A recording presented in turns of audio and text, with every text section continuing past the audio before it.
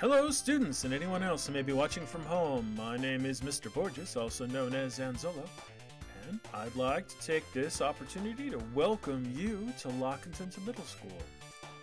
The purpose of this video is to learn about some of the ways that we do things at Conenta Middle School during distance learning. So we're going to be learning a little bit about Canvas, a bit about Zoom, a bit about school email, and a little bit about Illuminate. Oh, let's get started. Hey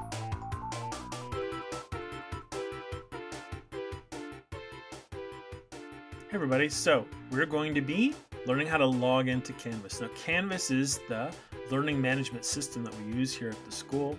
It's basically where your online class lives. Now our online classes meet in Zoom, but the content, the assignments, the forms, the place where you turn things in, and even where you look up your grades and stuff, all that is in Canvas.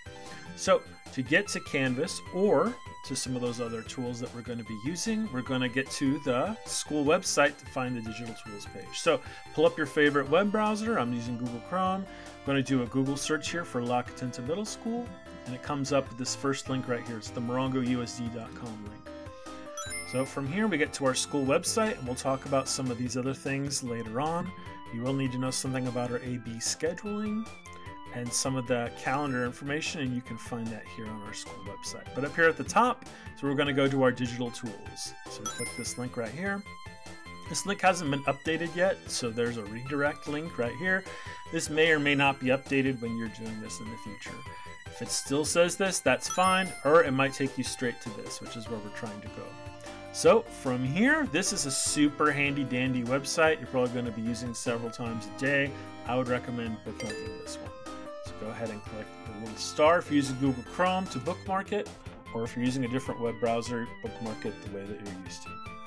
Okay, so here we can access lots of tools, right? Office 365, your Google Suite stuff, Google Docs, Google Drive, Illuminate, the place where you can see your grades and attendance and things like that.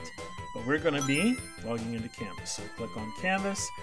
Canvas recognizes me, remembers my password from before, and that is not what you're going to enter. So your username, if you don't already know what it is, if it's the same username you've been using, if you've been a Morongo Unified School District student, it's the same username that you've been logging onto computers with all along. Right? If you're not sure what that is, I can tell you it's going to be your first name dot last name and the last two digits of your student ID. So for example, if Tom Hanks was a student in my class, his username would be tom.hanks, and it would be the last two digits of his student ID. Now if his student ID is 1, 2, 3, 4, 5, 6, 7, 8, 9, then the last two digits are 8, 9. And so that would be Tom's username. So Tom would then click next, and then Tom would enter his password. Now, since his username is 1, 2, 3, 4, 5, 6, 7, 8, 9, the last four digits of his student ID number, the last four digits of Tom's student ID number will be 6, 7, 8, 9. So that would be his password. You click sign in, and of course it's not going to work because Tom's not an actual student in my class. I'm going to put a little graphic right here that shows that pattern of first dot last and the last two digits of your student ID, and the password being the last four digits of your student ID. Now, if you don't know your student ID number, or if you're having trouble logging in, it seems like it should work and it's not, please go ahead and call the school office. The folks in the school office are going to be able to help you look up your student ID number. They'll double check if you're entering the right username and let you know if it's set up or not, or what's going on. They'll be able to help you. Okay, I'm going to go ahead and get logged in with my username and password that my browser is remembering. And then you'll see, here we are in Canvas. Now my view is a little different than yours. I've got all these teacher tasks over here, some things to grade over the break and stuff like that. Here I've got some courses, and you'll have some courses. We'll talk about those in the next section. And then here you'll see where it says account. So you can go ahead and click on your account, and then under settings, there's a few settings that you can change, right? So you can change your profile picture.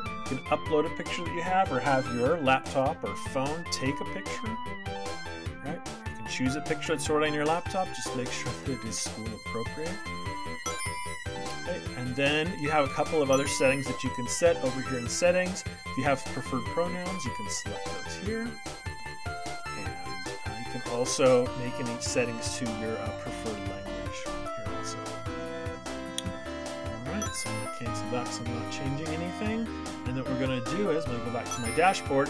In our next section, we're going to talk about the dashboard, how we can find our courses, and how we can find our Zoom links. Those are the places where our class actually meets online.